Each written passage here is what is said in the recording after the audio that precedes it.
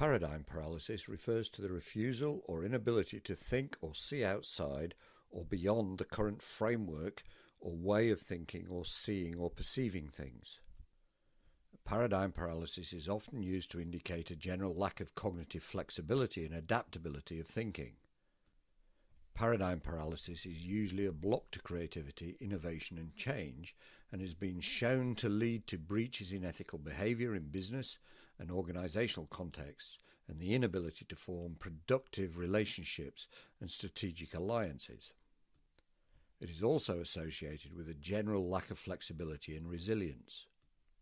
It has been shown to be both situational and linked to individual and group characteristics, in that people and groups can fall into paradigm paralysis whilst thinking about a particular issue, or as a result of the culture they are part of, or as a general reaction to uncertainty or ambiguity.